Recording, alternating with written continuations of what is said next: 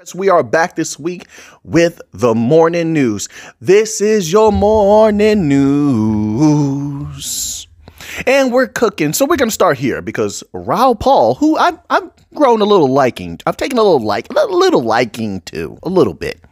He's been speaking a lot of truth lately. Uh-oh.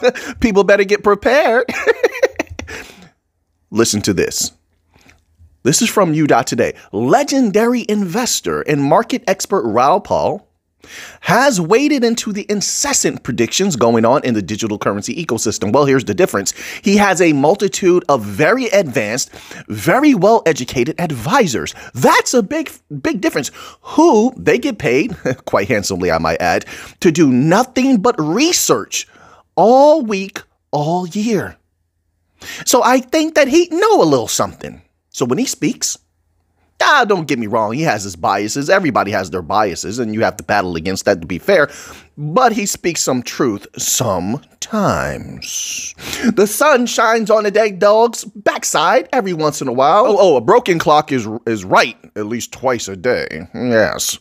So Mr. Powell can tell some truth some of the time. It's early in the morning. You see, I got my workout gear on, so you know I'm about to go work out in a little bit. Yeah, this is my day off. I get to go do some things. I don't have to handle business all day like I usually do, so I'm feeling real energized.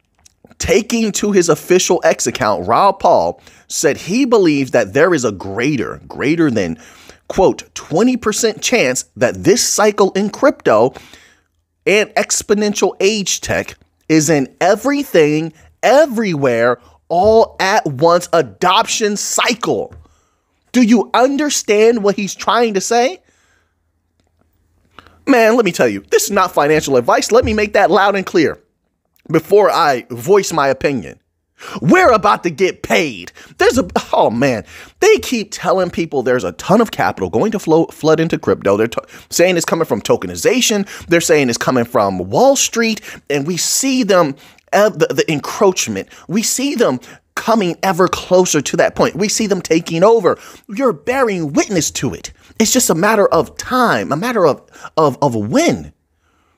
It's already occurring all at once. There's going to be multiple winners. And I have to say that because there's so many people. They come in the comment section every day and they tell me about one crypto. This one crypto is going to win. This one's going to win or that one's going to win. I can respect it. I just humbly disagree. No, there's going to be multiple winners. And if people position themselves correctly, who knows? You know, it might be good. It might be good. Not financial advice, but things might be looking a little bit better. All at once.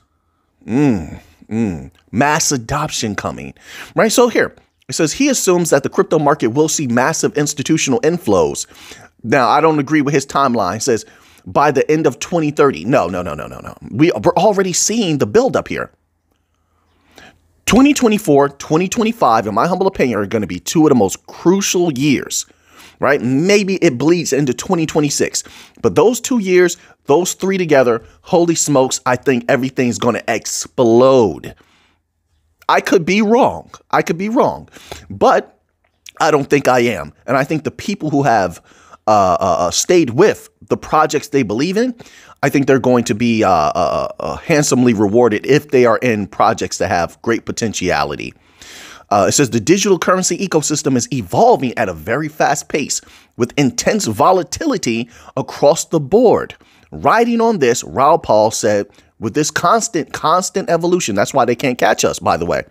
They can't compete with XLM. They can't compete with XRP. They can't compete with Algorand, Quant, Flare, Chainlink, Solana, because we keep evolving. So anyway. It says here, quote, it becomes near impossible to forecast economies. Oh, no, no, it's very easy to forecast economies when you look into all of their financial data and their policy. That's very easy. Crypto is something separate because crypto is going to be looked at as, and this is kind of strange to say, but I'll say it'll be looked at, in my humble opinion, as a safe haven where you can make money, not necessarily store of value, although you can use it, obviously, as a store of value, well, certain projects, but where you can make money as a lot of other industries are going to have a hard time Mark my words. Listen, you can have a hard time going this way, but you also have a hard time going that way. Like, for example, the housing industry has been having a very hard time because everything's been going that way, right? Higher mortgage rates, you know, the whole spiel. But going the other way, there's a completely different problem, like overabundance of supply. And like, you know, so there's something. So I'm just trying to show an example of there's negatives to both extremes, and that's where the economies are going. So, you know, let's move on to another article here because now I'm taking too much time here. I want to get to other articles. This article here is from Newsweek.com and it's titled Warren Buffett Selling $28.7 billion worth of stock. We've talked about this multiple times. Why is all the big money sitting on cash piles? Why are they selling everything that they can that's not important so they can sit on cash piles? What are they getting ready for? Those cash piles are not going to stay there forever. Now, my humble opinion, I think they're waiting to go. Well, first of all, let's just be clear. By way of proxy, I'm pretty sure they've bought at the base layer of everything in crypto already, setting up for them to scoop up the biggest gains of all time when the new financial system is launched. They know that, but they're sitting on cash piles so they can play. They can jump in and out of things when it's time, especially not just crypto, but also NFTs when the time comes. Believe me, well, let me not say NFTs, but the tokenization of things, yeah, they're getting ready to play, in my humble opinion. But let's read this article here. It says, according to the company's earnings, the Nebraska-based firm of the legendary investor and billionaire known as the Oracle of Omaha sold a net of $10.4 billion of stock in the first quarter of the year. In the second quarter, it sold close to $13 billion of shares and bought less than $5 billion. In the third quarter, it sold about $5.3 billion worth of stocks. Something is going on. Something is coming. That's why I keep saying I believe it's wise for people to not just throw their money around recklessly. Save some money. Save it. Hold on to a little bit of that. Protect your value because I think people may need it if things go south quickly and it looks like we're heading into a depressionary state globally. By the way, click that like button. I would greatly appreciate that. I hope you're having a fantastic morning. And also, if you haven't subscribed, subscribe to the channel down below. I would appreciate that as well. You know I will. All right. It says, as Buffett is considered one of the greatest investors of all time. No need to praise. Why do they just keep praising people? Praise. And these people never listen to it. What's the point of it? But anyway, I guess it's supposed to bring significance to who Warren Buffett is. But let's keep going.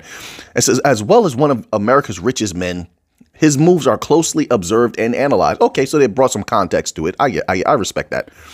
For Steve H. Hank, a professor of applied economics at Johns Hopkins University, who served on President Ronald Reagan's Council of Economic Affairs, Buffett's and Berkshire Hathaway's, quote, recent lightening up on stocks, an accumulation of a pile of cash of $157 billion.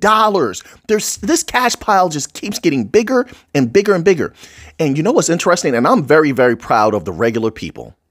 And listen, I'm not an advocate of cash. In my humble opinion, cash is trash. I prefer silver bars and gold bars. That's just my way.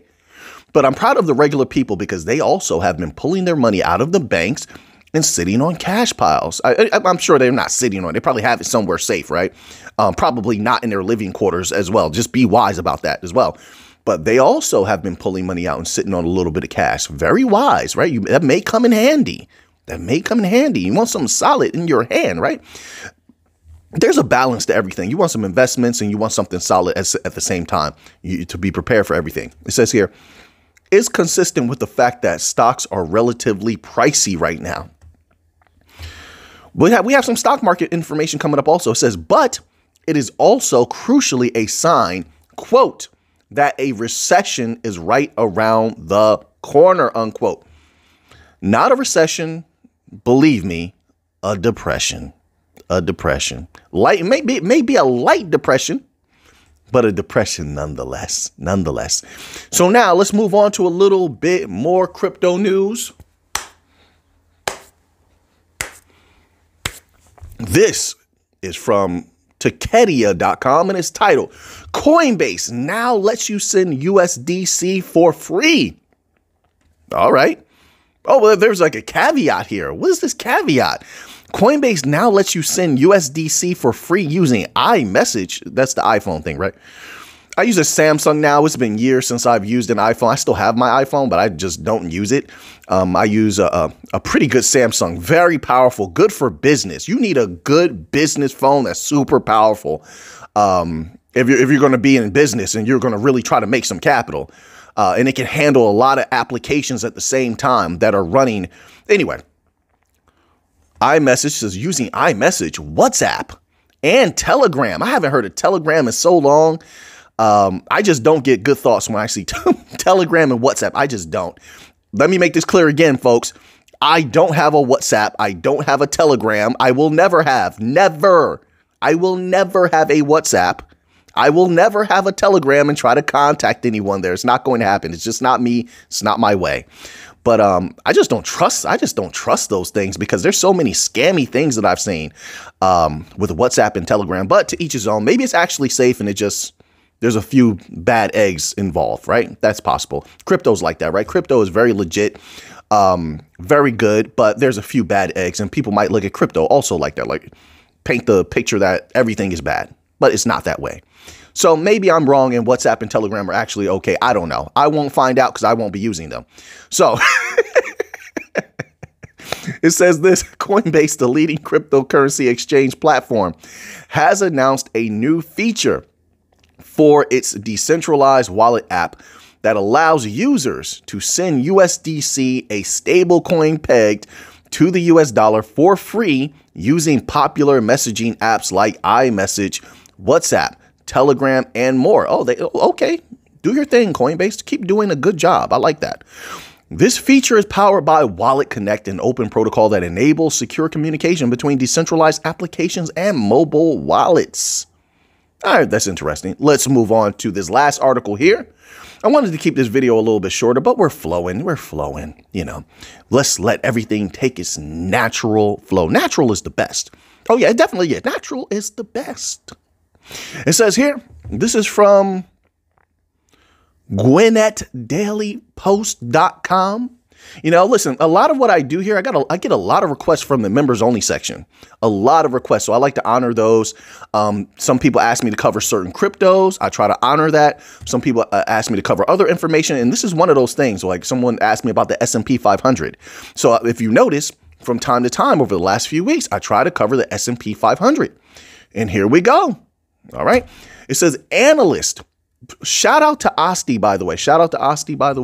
One of our greatest subscribers, one of our greatest members ever of all time. Appreciate every single member. But today, shout out to Asti.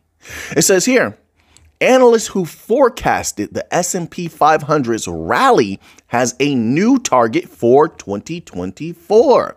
So let's find out what this target is. Let's see what they're talking about. It says, will the S&P 500 go up in 2024? The million-dollar question on everybody's mind is if 2023's rally can continue into 2024. While many of the risks facing the market remain and a recession isn't yet off the table. The recession, right? It says Lee's latest forecast. This is the expert who's made many good calls in the past that they're getting information from now about 2024's S&P 500 run. It says Lee's latest forecast is encouraging. On Real Money Pro, Lee laid the groundwork for why investors may not want to be bearish. Much like in 2023, Lee points toward the progress that's being made in wrestling inflation lower. That's a joke. In my humble opinion, looking at the Fed data, knowing what I know, that is a joke as certain prices continue to skyrocket, because how do you negate food and energy, the two most important things for people to live? That's ridiculous. But let's keep going. From a peak above 9%, and it says the wrestling inflation lower from a peak above 9% in June 2022 to about 3% now. According to Lee, moderate increases in prices for goods and services will continue next year. Underpinning moderate increases in prices, Lee I was out recently and I saw some things, Lee. I usually don't, but I saw some things, Mr. Lee. And let me tell you, the increases were not moderate. They weren't. Now, it was nothing for me to be concerned about, but it definitely was eye-catching, Lee. It wasn't moderate. But we can agree to disagree. It says here, I lost my place. Sorry about that. Lee isn't convinced that a high price to earnings PE ratio alone is a problem.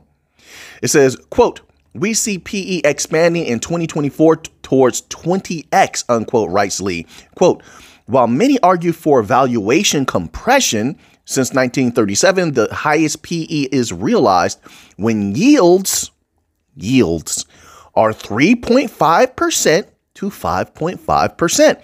When between 4% to 5%, PE is greater than 18x, 65% of the instances, unquote. The 10-year, and this is why I tell people, watch the Treasury. I hope people listen out there. Watch the U.S. It's very important. Those yields affect everything. But let's keep going. It says the 10-year Treasury yield is currently 4.25%, down from 5% in October.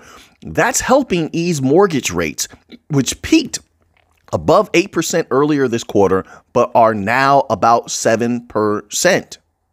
If Lee is correct, then a higher valuation could propel stocks because he also expects earnings per share, EPS, to be greater next year. All right, we're going to stop right there. So we will be back. I'm going to attempt to get in the afternoon stellar video, and we will be back in the evening as usual to give you the best of the best evening crypto news. Appreciate every single one of you out there. Thank you for coming here. Thank you for subscribing, watching, being my YouTube family, and I will see you later. So now that you have that information, what are you going to do with it? I know what I'm going to do with this. So until next time, folks, let's get to the money.